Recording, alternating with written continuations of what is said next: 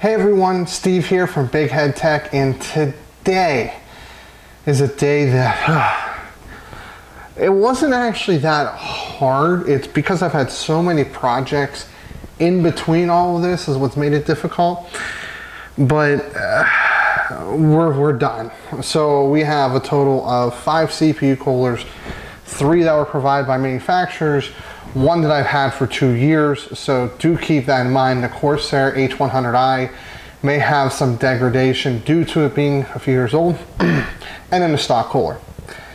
And now what we're gonna see is if you're gonna spend between $80 and $100, this is kind of what you're gonna see. 2 AIOs, there's a couple in that market, and 2 large dual tower air coolers. So kind of some of the better of the best, got as many samples as I could. So we're going to take a look at my testing methodology, why I did it, and then we're going to go over some results, and then we're going to hopefully crown champion. Let's go over testing methodology first. Actually, let's go over test system first and methodology. Ryzen 5 3600 and Asus ROG Strix B450-F gaming motherboard. 2x8 gigabyte of G.Skill DDR4 3600 megahertz CL19. We have a Crucial P1 500 gigabyte NVMe SSD. Then we have 2 products supplied by Be Quiet. The Silent Base 801 in the stock configuration. Fans always set to 1000 RPM, which is max. It's pretty quiet still. The Be Quiet Pure Power 11 600 watt 80 plus gold power supply. And then the EVGA GTX 1080 for the win. Now, let's talk about the testing methodology. All these temperatures are over ambient. Ambient at the highest was 21.8, I believe. And ambient at the lowest was about 20.5. Very little difference. So the testing should be more or less very close. I use Precision Boost Overdrive. So that is going to yield a little bit different results because it has to do with temperatures and all that stuff. But that's a real world example, which is why it's really important not to do a perfect scenario setup, because nobody's going to run into those 18 degrees Celsius perfect scenarios. The 2 games did have my standard testing methodology, which is you have all your monitoring software open, and you also have 4 Chrome tabs, the usual. So you'll see that there. And that's pretty much kind of it. So let's go over my notes. So the Captain 240 RGB, relatively easy to install. I'm not a fan of how the tubes are top bottom instead side to side. It does make it a little bit trickier, but overall pretty easy to install. Really, really nice to look at. I really like how AIOs look. It was relatively quiet. The fans don't get super loud, and the quality was decent. The NHD 15, super quiet, super easy to install. As you see, performance numbers are quite solid. Really good build quality. That German engineer, of course, Be Quiet's also German engineer as well, but not to a German engineered product. I have to say it has lived up to the hype. That this is a fantastic product. It has a soft foam that was shipped in. It has everything you'll need, and it was relatively easy to install inside of a case. The Dark Rock Pro 4, very, very similar. It's very quiet. Build quality is solid. Very easy to install. Very pleasing to look at. It is sharp. I did slice myself, so just note that. Not to say the other ones aren't sharp, but it is a little on the sharp side, so keep that in mind. And the screwdriver, which I don't have in front of me, that is amazing. I'm keeping it. That's kind of my notes. Overall, I didn't have any serious issues with any of the coolers, so do keep that in mind. Now, let's take a look at some benchmarks here. So, first things first, let's dive into Cinebench. And this is pretty straightforward. These tests were repeatable. We were on the stock cooler just shy of 60 degrees Celsius over ambient. And then as soon as we hit the liquid coolers, we see about a 14 degree drop on H100i, and then right around 17, 18 degree drop for the Corsair, or for the Captain 240 RGB. And then we see even a little bit further with the Dark Rock Pro, and then even further with the NHD 15 being 42.1 degrees over ambient, 41.5 degrees over ambient, the winner being the NHD 15. Now, blender, very, very similar result. The stock cooler was 63.5 degrees over ambient. It was getting pretty close to the downclock level. The H100i cleaned it up by about 13 degrees, as did the Captain 240. And then the air coolers, the Dark Rock Pro 4 actually trimmed off another 5 degrees at 45.1, and then the NHD 15 shed off another 1.5 degrees over ambient as well. So very impressive there. Intel burn test, a little bit, very similar story as well, so 63.5 almost over ambient for the stock cooler. The liquid coolers did a little bit better here. They were below 50, so we have the RGB Captain, 48.5, and the H100i did a little bit better. Mind you, those fans do spin up to a higher RPM, like 3100. 1 degree cooler, and then the NHD 15 actually got squeaked out by 0.2 degrees by the Dark Rock Pro 4, so a slim victory there. Let's take a look at superposition. Now, this is not CPU bound. This test is really nice because we're really going to show with a GPU load how that affects CPU temps. So the stock cooler obviously did the worst, 43.5 degrees over ambient. The Captain 240 came in at 30.5 degrees over ambient. The H100i squeaked out about another 0.7. And then the NHD 15 scored 26.8 over ambient, but the Dark Rock Pro 4 wins this one at 25.2, at 1.6 degrees over ambient. So that is the synthetics. Actually, no, I think there's one more. Yeah, 3D Mark Time Spy. Let's put it up there. The stock cooler did 57.4 degrees over ambient. This is, by the way, extreme, just the CPU test. The Captain 240 did a fair bit better, about 9 degrees better. The H100i swings in about 0.7 better than that at 47.9. Dark Rock Pro 4 trims off about 5.5 degrees off of the liquid coolers over here. And then the NHD 15 only sheds off 0.3, winning this test. Let's look at some gaming benchmarks here. So let me go ahead and pull them up. So we have, let's start off with the Division. So the Division 2, we were looking at anywhere from 105 to 108 FPS. And what's interesting is this has to do with the way Precision Boost Overdrive works. Once we start to get the higher thermal limits in these games, even if we're not like thermal throttle like in the Division 2, for example, the highest we saw was like 67 degrees, not over ambient, like total, but we were only about 108 FPS. We squeaked out 2 more FPS with no manual overclocks, just upgrading the cooling, and then 1 FPS for the rest of them. Ghost Recon Wildlands was a 3 FPS spread, going from about 105 to about 108 with the 2 air coolers, and even the mid 107s with the 2 AIOs. Superposition, not so much of a difference. It's only a 1 degree spread. We start about the high 88s, and then we end up in the high 89s with the air coolers finishing about an FPS ahead of the stock, and the AIOs finishing in the middle of there. So that's definitely something interesting to note. Let's look at some performance numbers. So we have Cinebench first. So with Cinebench, we scored at stock 3580. With the H100i, we had a nice boost, about 70 points. Then we had another like 8 points to the Captain 240. We had another 11 points to Dark Rock Pro 4. And then we actually saw like a 13-point gain with the NHD 15. And then I thought Time Spy was kind of interesting. So when we look at the performance numbers for that, Time Spy, we were in the low 33, so 33, 39 with the stock cooler. A big jump, just getting, you know, liquid cooling, so 3391, 3399 for the H100i. And both of these scored over 3400, and that would be the Dark Rock Pro 4 at 3412 and the NHD 15 at 3427.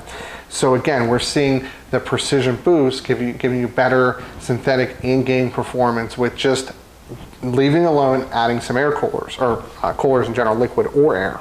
This next chart, I always do these take a little bit of explanation. So what I do is I take the best in each category, run the results of each individual part against that, and you get a score.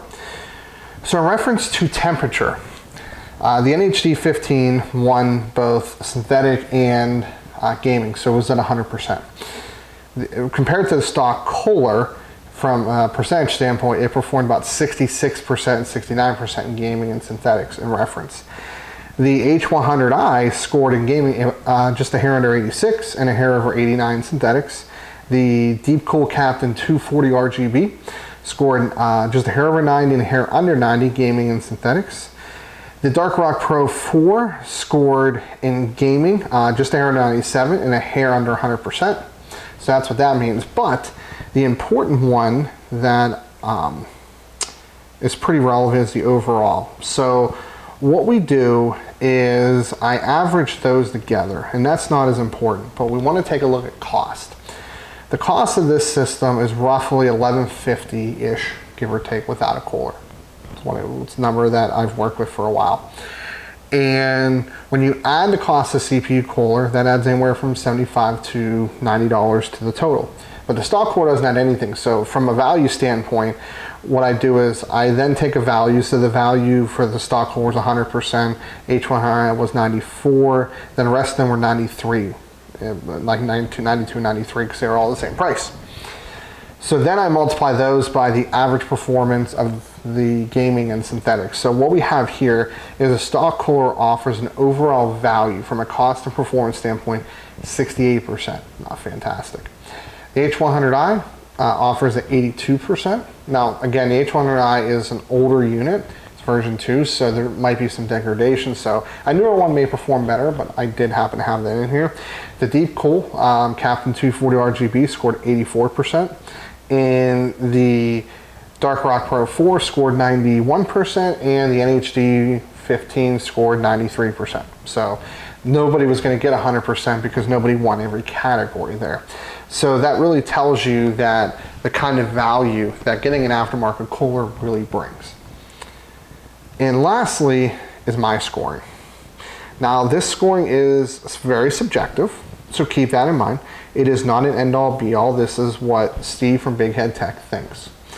So from installation standpoint, the stock cooler is technically the easiest. It's the least involved. All of these require the removal of the stock mounting for some reason or another. So stock cooler scored a perfect 5 for that. The H100i I felt was very easy inside of a case or outside. So this is kind of considering installing inside of a case. 4.5. The Captain 240 did not score as well because of the way the tubes are. It makes it a little bit more difficult to mount. It was a little tricky for me the first couple of times, so it didn't do as well, 4.0. And then both of these air coolers were perfectly fine inside of the case. Really no problems at all, 4.5. Appearance, this is very subjective. This is probably more subjective than installation. There's really very few systems I would put this in if it had a window. Generally, it's one of those things where if color is not important, then go with it. Like I'd put this in a server all day, or a system where I'm not focusing on looks. The problem is you can dress this up for like an extra, oh God, it's not cheap. Like you're gonna almost double the cooler price, and then you lose all the value you get from getting an HD 15. So it didn't do well, 3.0. Or 3.5, excuse me. The stock cooler actually did worse at 3.0, which is kind of so shocking, but I think it just looks kind of crappy in any system. The H100i gets a 3.5 because it doesn't have the fans that come with it. They're not RGB, they're just really basic. I'm just not a huge fan. You know, one of the things I like about AIOs is the fact that you can really dress up a system, make it look cool. So it actually scored very similar to the NHD 15. And then the Captain 240 and the Dark Rock Pro 4 both scored a 4.5. The RGB is really cool, and then the really sleek design of the Dark Rock Pro 4 is just really, really, really cool looking. You can get like a really blacked out system. Sound, stock cooler did horrible, 3. The H100i, 3.5, not particularly great either. The fans get really loud on that. The Captain 240 scored a 4. The fans aren't too bad. I think they max out like 15 or 800 RPM, so they're okay. The HD15, 5 best fans out there. Dark Rock Pro 4, the Silent Wing, smidge behind that at 4.5. Performance was actually a calculated number, and that was based off of not the NHD15 doing the best. I just pulled it. What I did was I took 5.0, times it by the percentage. So since this scored 100% in performance, that's where that scored, and that one's a pretty calculated number. Value, again, this is based off of the previous slide. I took 5 times the percentage value. Final score. And the winner goes to the Be Quiet Dark Rock Pro 4. I tested 4 products, 3 were review samples, and I get to keep all of them. They all have a different place. The NHD15 is the best cooler under $100. Now I know I didn't test every cooler under 100. Not everybody would give me one, but based off of working with like the CryoRig R1 Universal, for example, it is the best cooler. However, it's not the best looking cooler, and to dress it up, you're going to spend as much money as a 360 rad that can give you better performance. So that's kind of the downside. So if you're looking to spend under 100 US dollars and want the best cooler, don't care what it looks like, the NHD15. German engineered, great build quality, easy to install, but make sure you have the clearance. The Captain 240 RGB, why would you want that? You can't fit one of these two, so you have a smaller case. You can support a 240 rad. You want better than stock performance, a decent gain. You will be giving up a little bit of performance for better case compatibility and RGB, but this is going to be compatible with most modern motherboards, and they even include an RGB controller if your case doesn't support that. So that's kind of where a lot of these $80 to $100 AIOs come in at. And you don't get quite the performance of these two, but you do get better compatibility and, in this case, RGB. Dark Rock Pro 4, why would I recommend it? Because Be Quiet keeps sending me products, so I should, no, not at all. I would actually, that's my first recommendation. Couple reasons. It doesn't need quite as much clearance as the NHD15 by about 2.2 inches. I think it's 162.8 versus 165. RAM clearance doesn't seem to be a problem with even my G-Skill memory, but it's not as tall. It can go into most systems. If you want RGB 100% everything, then no. But you can put this in a system with some RGB and it would work fine with, because it has that black stealth look. You give up a teensy bit of performance over the NHD15, but you gain so much in regards of just aesthetics.